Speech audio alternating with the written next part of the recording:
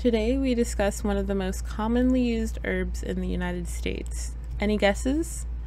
A hint is that in ancient Egypt she was known as the plant of immortality, and she was used by Cleopatra in her daily skincare routine. If you guessed aloe, then you're absolutely correct. Today we are talking about Miss Aloe Vera herself. Aloe plants can grow to about 36 inches in diameter and have thick, fleshy, lance-shaped leaves with spiky edges. The leaves are anywhere from 6 to 20 inches long, depending on the growing conditions and species. And she usually grows in a rosette of 16 leaves at a time.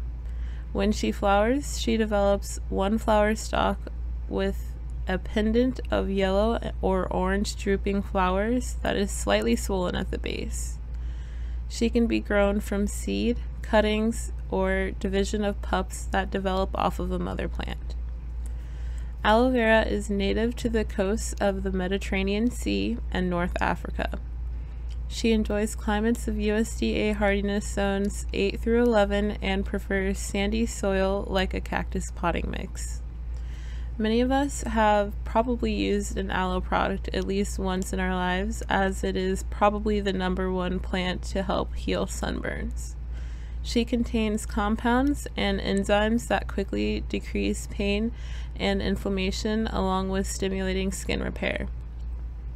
Along with being an amazing treatment for sunburns, she also lowers blood sugar, reduces constipation, treats mouth ulcers, prevents wrinkles, helps with acne, reduces dental plaque, heals shallow wounds and burns, and is antioxidant, antiviral, and antibacterial. Be cautious not to use her on deep wounds, surgical wounds, or fungal infections.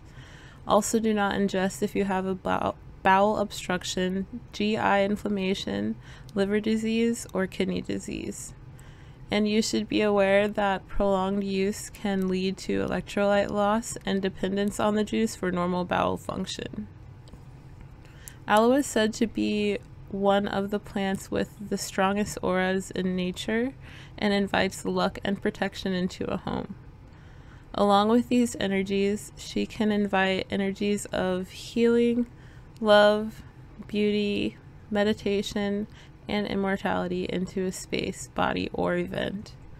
Some say one can burn her dried leaves as incense to evoke wisdom, love, and guidance of the moon. There are also many luck spells that involve an aloe plant that I have seen. She also makes a great gift to give as a housewarming present to encourage energies of luck and protection into a new home.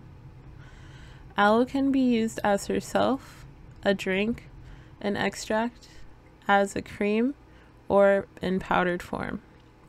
Be cautious that if you are consuming aloe for soothing the gastrointestinal tract, you want to buy gel or products free of aloin, unlike most extracts, which contain both the gel and latex of the plant.